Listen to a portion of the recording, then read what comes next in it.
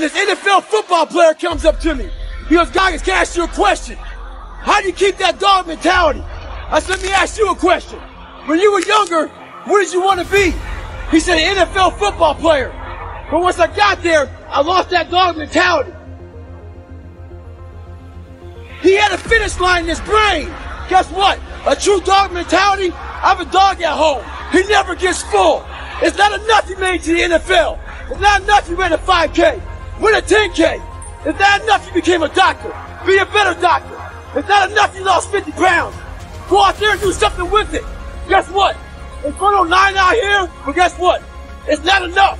Stay hard. Today I was running, and this guy passes me in the car. And it's about 100 degrees out here, 70% humidity. And the guy comes back around, looks at me. He pulls his car by me and says, "Why are you out here?" I said, "Because you're not." Sometimes your motivation needs to be because no one else wants to do it. We need doctors, we need dentists, we need teachers. We also need savvy. This message I do is not for everybody.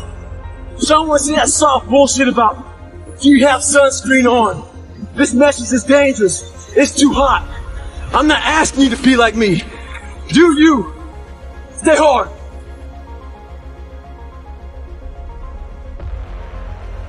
Your mind's getting softer. We do that shit with everything in life. A lot of you are trying to find inspiration and motivation with a depressed mindset.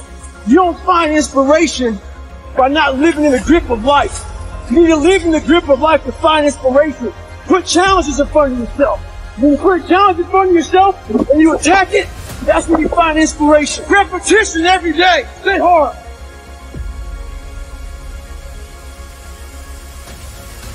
So the other day I got an email from this lady. She said she truly enjoyed my book, but as she read it, she thought I was just crazy.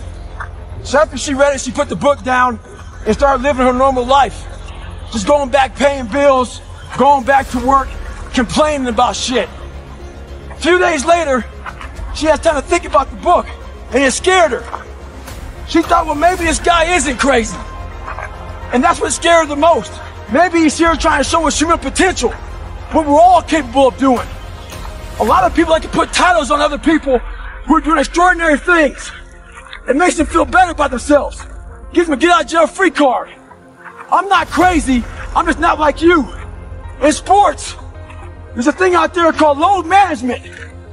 A lot of us like to load manage our lives. When you do that, you're gonna find yourself right at normal. Get off that, stay hard. With success in life comes more haters. Don't make them hurt your feelings. Use them for fuel. Use them for energy.